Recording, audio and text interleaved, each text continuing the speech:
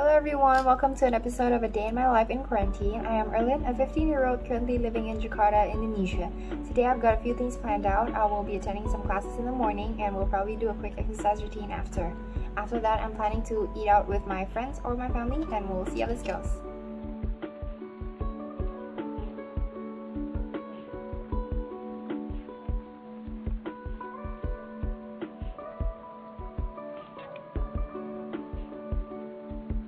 So I just finished my workout and I'll go shower and get changed for lunch.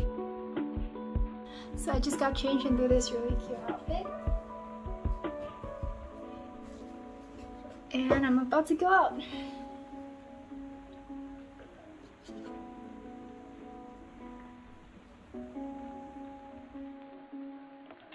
Alright, so I'm done with my makeup. I have my mascara on and everything else is set as well, and I'm about to leave. So before I end this video, I just wanted to share some of my thoughts and feelings regarding this pandemic and also quarantine life. So first off, obviously it's very boring and tiring for everyone to just stay at home and go about their daily lives at home without social interaction. I believe that has been really tiring.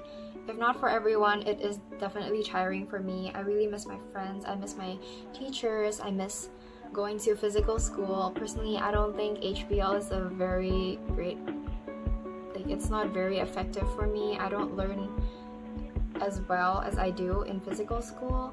I think I just need more interactive means, but there's no choice, right? So putting that aside, I think quarantine has been quite chill. I think it has given me a lot of time to self-reflect, and it also gave me time to explore new hobbies such as baking and exercising, like working out. They turned out to be really fun when I tried them out. Quarantine, however, is definitely stressful for a lot of people. I mean, the fact that we're always at home and sometimes you're even neglected by your own family members. It's just kind of getting lonely, and that kind of stresses me out sometimes. But putting that aside, I kind of adopted a new habit to help me cope with that. So I started to write down my thoughts and feelings in this little notebook here.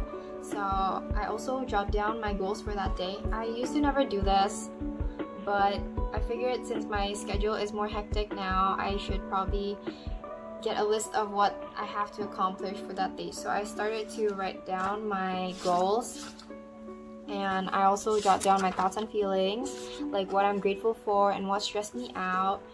And I also set a daily reminder sometimes, or like a goal such as like what time I should sleep so that I don't sleep too late. So this has been a very helpful way for me to cope with the stress and with the hectic schedule, and it also helped me to vent because I personally do not open up to a lot of people. So I figured that this is actually a really good way for me to vent.